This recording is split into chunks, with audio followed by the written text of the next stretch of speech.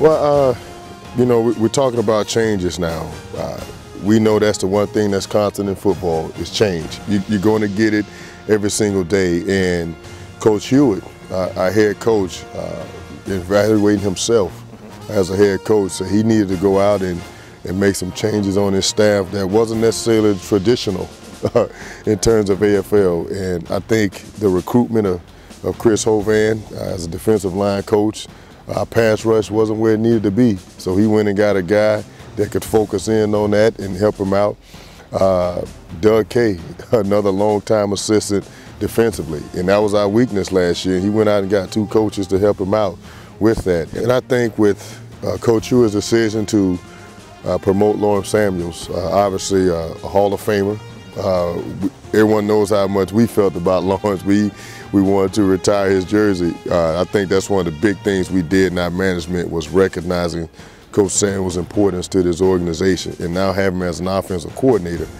I think in Coach's mind as well as ours, we wanted to get some of the championship ingredients in here to our players.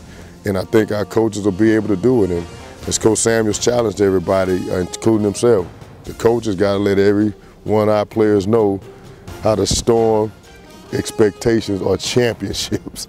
And he's taking that challenge on personally. Yeah, without a doubt. And I think you can see that change in our coaching staff directly affect the players on the practice field. You know, you can see the intensity in our practices are very high now, and that's a credit to yourself, Coach Hewitt, for putting together that coaching staff. And I mean, you see guys that are really responding to the likes of Chris Hovan, you know, with his background of being a D lineman, the things that he can teach them, they really draw to that.